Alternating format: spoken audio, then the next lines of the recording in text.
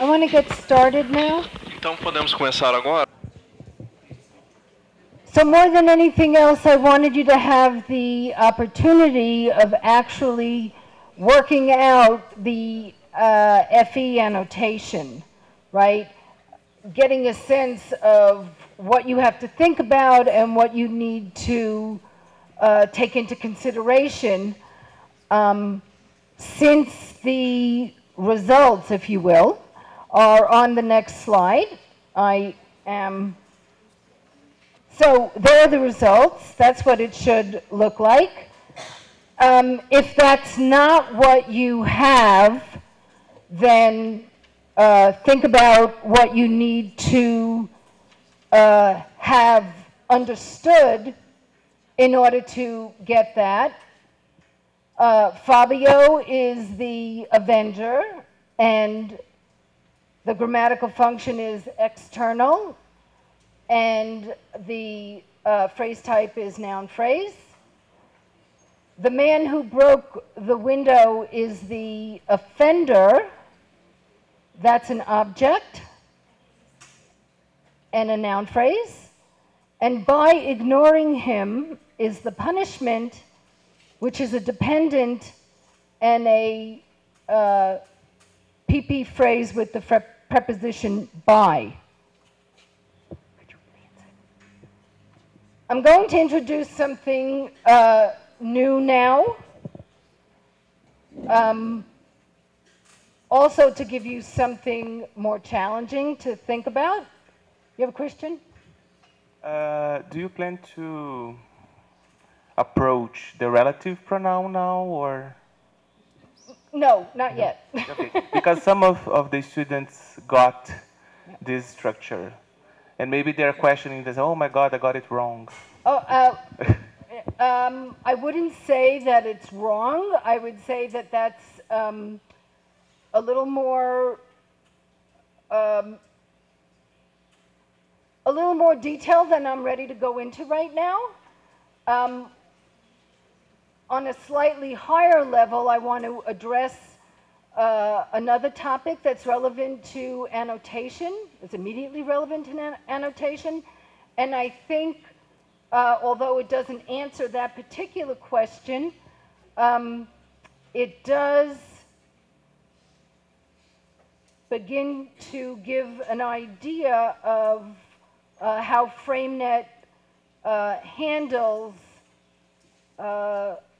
recording more complicated information. Okay? So, Miriam, can I ask a question? yes. It is about the broke the window. Isn't it the injury? And The constituent that's annotated here, right, the larger constituent is the man who broke the window. The head of that constituent is the man. The man is the offender. So you're asking another version of the same question that Thiago asked. So right now we're just looking at this, the larger constituent, okay? In the next slide, okay, sometimes FrameNet, okay, so we talked about mostly lexicographic annotation, and we focused on what we have come to call the primary FE annotation layer. So the largest constituent in which the frame element occurs. In part because we want to implement our understanding of core frame elements. The idea being that a core frame element must be instantiated or there must be a good reason for it not to be, like null instantiation, and we want to record the type of null instantiation that particular frame element illustrates. We also sometimes do what we call secondary frame element annotation. And in the database, it's, in the FrameNet desktop, it's possible to see the second layer. Likewise, in the reports on the website, you can see that there's a second layer of annotation. And the relevant frame element here in this sentence is the injury.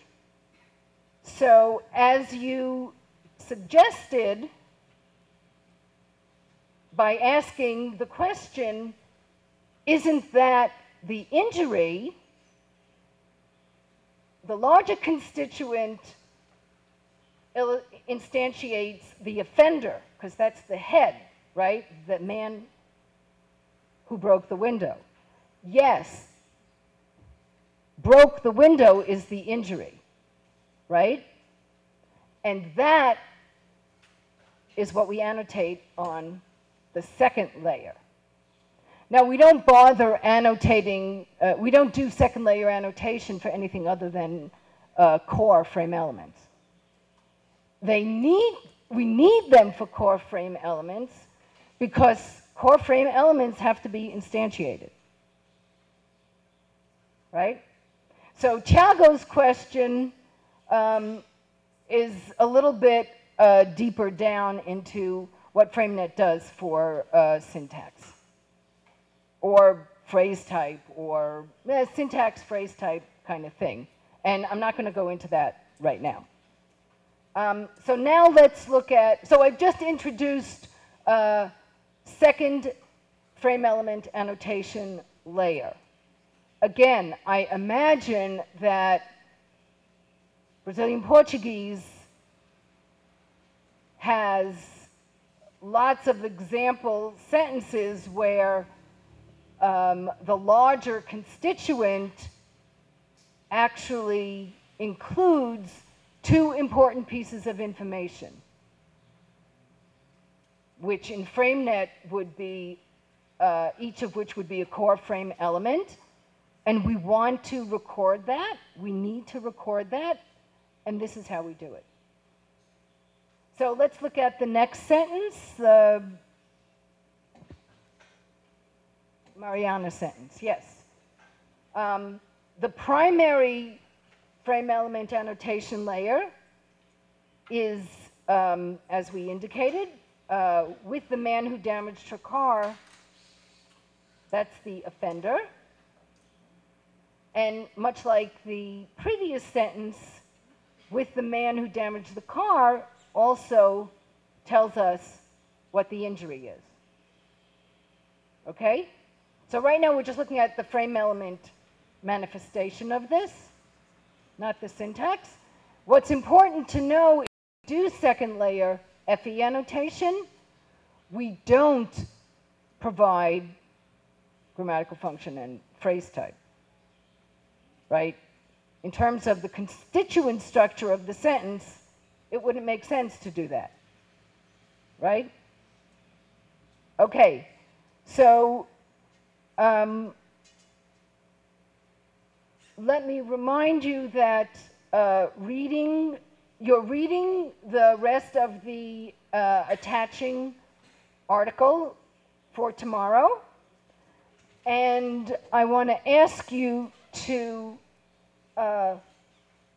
again, go to the revenge frame on the public website, the FrameNet website. Pick a lexical unit that interests you or that you like. It can be any lexical unit other than the three we talked about today. Now, instead of choosing sentences from FrameNet, I want you to craft your own sentences and make sure that the sentences that you craft instantiate all of the core frame elements. Then think about an analogous LU in Portuguese and be prepared to talk about how that works in terms of the frame element, grammatical function, and phrase type. Okay, are there any questions? Complaints? Okay, thank you.